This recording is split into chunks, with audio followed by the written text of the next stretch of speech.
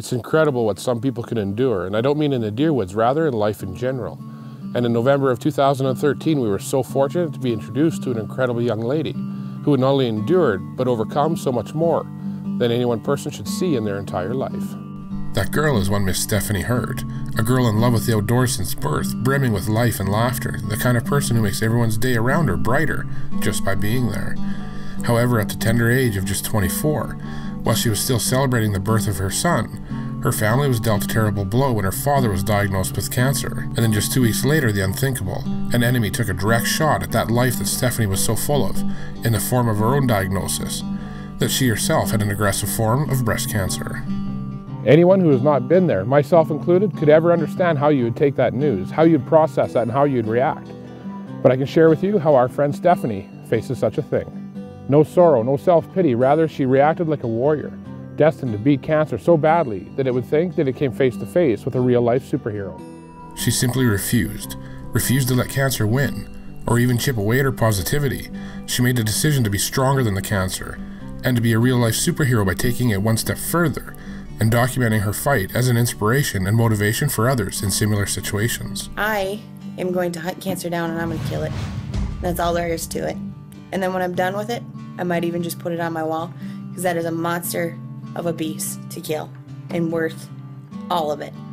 Some very nice ladies are going to give me a ride in a $3.8 million piece of equipment, and I thought I'd show it to you guys. That right there. And that is what it's like to be Steph Strong. Against all odds, Stefanie did what was not likely possible, and after chemotherapy and over a dozen surgeries, she had beat cancer and was ready to return to normal life, or at least as normal as life could be after what she'd been through. But like most stories, the end isn't when you'd expect it, and at a routine checkup only a couple of short years later, there was a suspicion that was later confirmed, and cancer was back. This was when we learned about Stefanie's incredible story and her incredible strength, and we wanted to do something, anything to help, and we settled on helping through what we know best, deer hunting, to help raise spirits, and as importantly, to raise dollars to help Stefanie in her ever-mounting medical expenses as she battled cancer. We did what we had never done before and offered to take someone on a fully guided hunt with us for their very own dream buck, and Jason Peterson and I would personally film it for the television show. We did it through an online auction that received hundreds of generous bids. Through this process, we had our own heroes emerge in the form of two selfless, caring, and giving people by the name of Mason Berger and Jason King, buying the hunts for several times the sticker value. Mason from Oklahoma, USA, an outdoorsman and a hunter, had just added being a hero to his resume, as did Jason from Red Deer, Canada, two people so giving and selfless that it renews faith in humanity for all those that know what they did buying that hunt to help Stefanie. Our other hero, and maybe the most giving of all, was our good friend and world-class outfitter, Mr. Lauren Fournier, who graciously offered the allocations and his entire camp and operation at Hunt and Hook Outfitters for this hunt at no charge, a man that we are all greatly indebted to. Our plan was set, and in just a few short months, our hunt would be on. You're watching Dean Partridge's Canadian Whitetail, North America's premier wild whitetail show. What am I going hunting for? For a buck. For a buck. Is it gonna be a big one? Yeah! Welcome back. How time flies, as it seems that in the blink of an eye, it was time to get packed up for the hunt that was now here.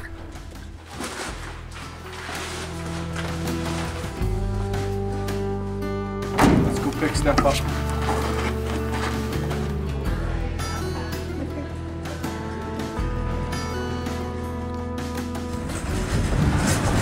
Hey, you boys! Fancy meeting you here. Yeah. You know, I heard that you guys were really good whitetail hunters. Not me, just him. Wrong country. We left the airport with Steph, and after a quick stop for a famous Canadian coffee at Tim Hortons, we headed north 3 hours to meet at deer camp for the week. Driving Stefanie through some of the most beautiful countryside in Canada, even the drive itself showed the healing powers of the outdoors and nature. The trip seemed short before we arrived at Hunt and Hook Outfitters in northern Saskatchewan. Remote but beautiful, Hunt and Hook is located in one of the top deer hunting areas anywhere in the world, and not only world-class deer, but a world-class operation, and most importantly, it's run by world-class people. Hello there. Hi, Steph. Hi, Steph. Nice to meet you. Yes, pleasure. Beautiful place. Hey, Dean. How are you doing? Good, good. suntanning these days? Now at camp and settled, we got Stefanie's Excalibur crossbow unpacked to take a few shots to make sure everything was still lined up. But this wasn't just any Excalibur. It was a custom painted hot pink Matrix 335, a weapon definitely fit for a superhero.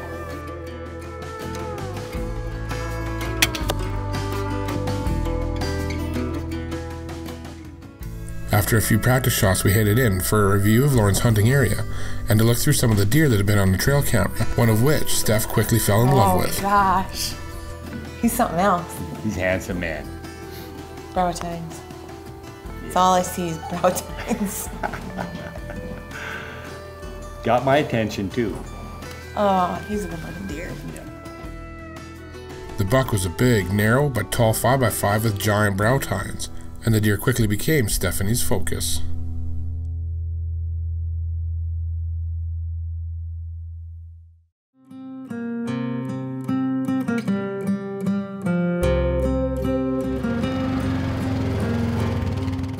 We're probably in the most remote whitetail stand in entire Canada.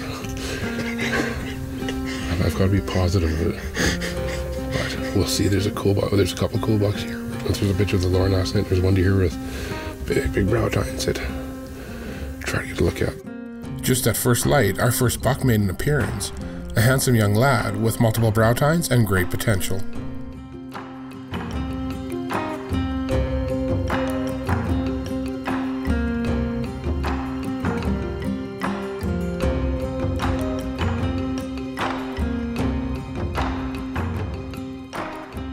I've always believed that everything happens for some reason, and proof that that's true was coming right now as I looked out of the blind only an hour into our hunt, and there he was. Not the big brow tine buck, but a definite shooter, mature with a giant body, heavy chocolate beams, a deer that we all dream of.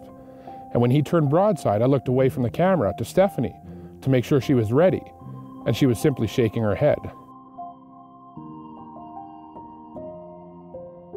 That's right, she was passing up this buck because it wasn't the big brow tine buck that she had her heart set on. And now, as much as I thought this deer was a definite shooter, well, who was I to argue with a real-life superhero?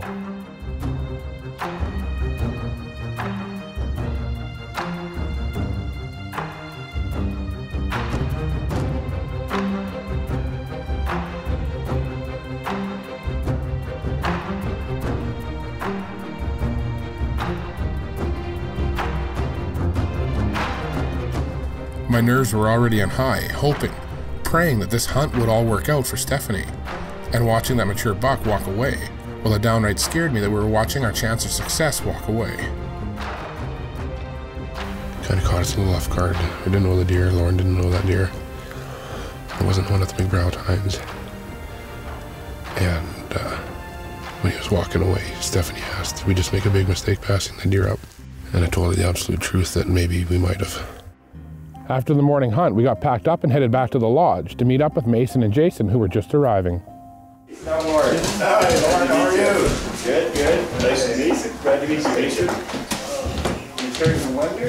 Well, we're figuring we didn't know what trail we're going. I'm Steph. Hi, Steph. How are you? Nice to meet you. Hey, nice meeting you. Hi, how are you? Good. Nice to meet you. It was absolutely humbling to finally meet such great men, and we instantly knew that the week was going to be great.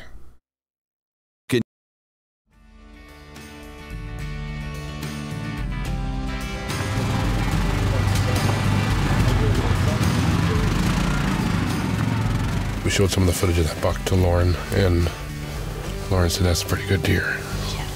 And we knew he was a pretty good deer, but we'll see what happens if he comes through here tonight. And we're still hoping to have a look at this one with the big brow tine.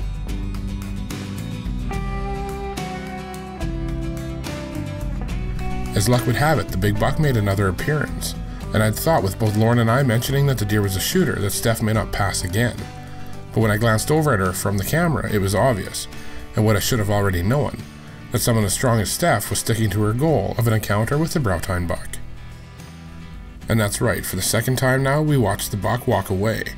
And if my stress level was a 9 out of 10 before that the hunt must work out, it was now at a 15. Back at camp, we all met up for a fantastic meal and to catch up on everyone's day.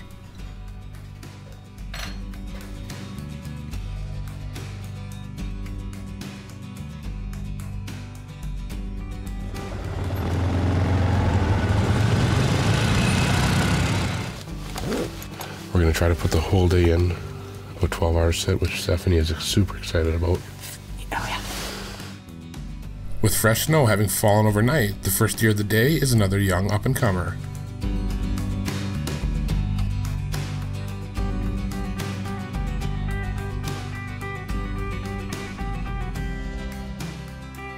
What do you got there, Steph? Denise made cookies. I have not a cookie.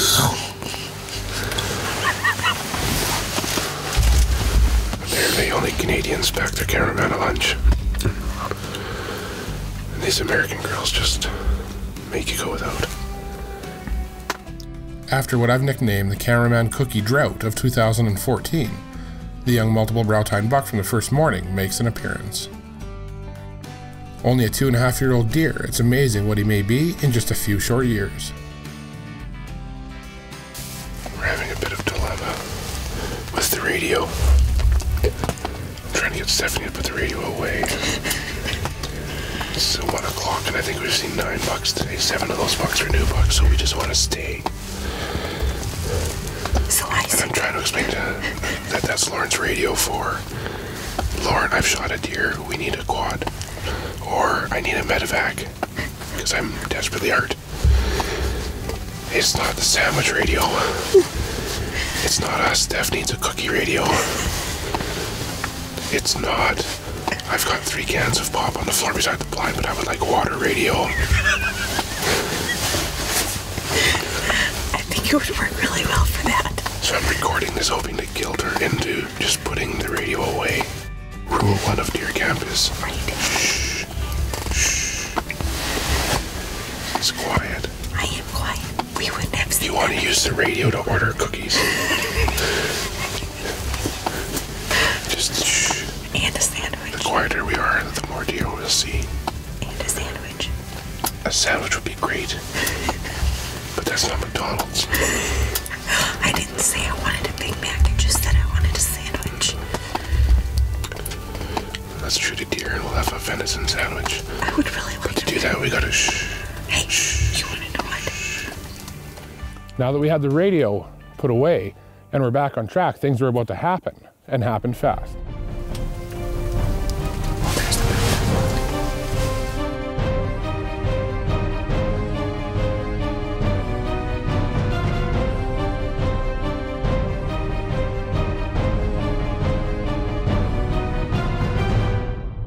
Welcome to this week's Canadian Whitetail Scouting segment. Locate, learn, set up, hunt. Brought to you by Big & J Long Range Attractants. The aroma is super strong. The range is super long. A commonly asked question that we get is how we feel the moon phase affects mature whitetails and how we use that in our hunting plan. The answer is quite simply that we don't. Personally, I've never been a believer that the moon phases affect a deer's activities, other than the one obvious point. The brighter the moon, the less daylight activity, because if you've got a full bright moon in the sky, well, those deer are going to move at night when they feel comfortable more than normal because they can see. With that said, when the moon's high and bright in the sky, we still hunt. We just understand that during those full moon periods that our deer sightings will be down. And that's your Canadian Whitetail Scouting segment for the week. This week's Canadian Whitetail Scouting segment has been brought to you by Big & J Long Range Attractants. Welcome back. Before the break, the brow tine buck, the buck that Stefanie had her heart set on, had just made an appearance. Oh, there's the brown buck.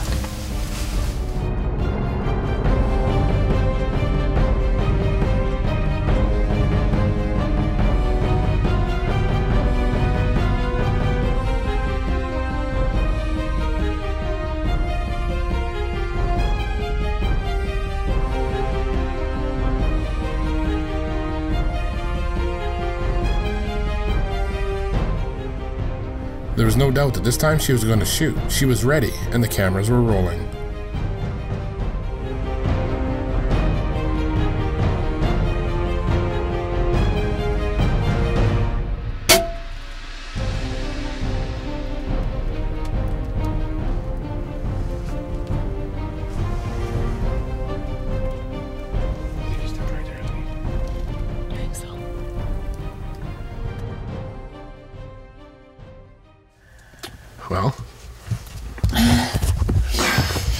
There's your brow tine buck. There's my brow tine buck.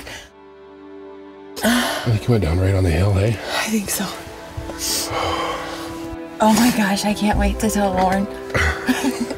Yeah, he wanted you to see that deer so bad too, hey? Yeah, Lauren and Jason and Mason. Oh, I can't wait to tell the crew.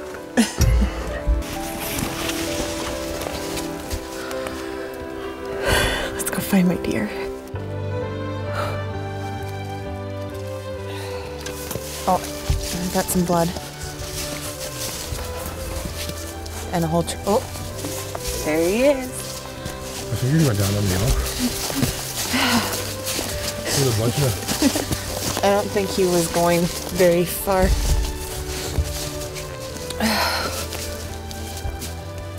Look at the brow tines on him.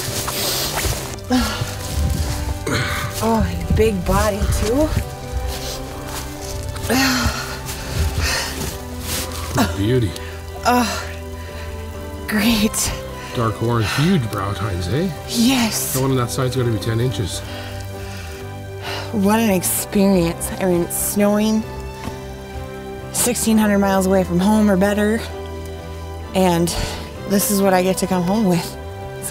It's a dream come true. There's something about them that I really, really liked, and it was the brow tines. I mean, what a unique experience to be up here hunting. And at Hunt and Hook, it was just, I mean, this is an awesome place. I want to come back for sure, hands down. What an awesome buck. Well, congratulations, Stephanie. Well, thank you. And thanks for being my camera guy. That's what I love to do.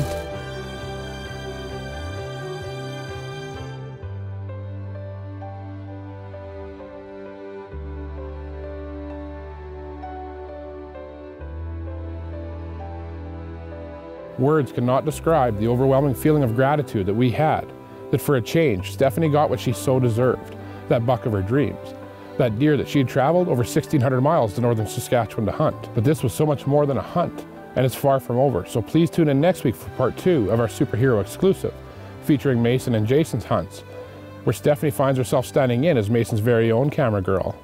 We'll see you next week.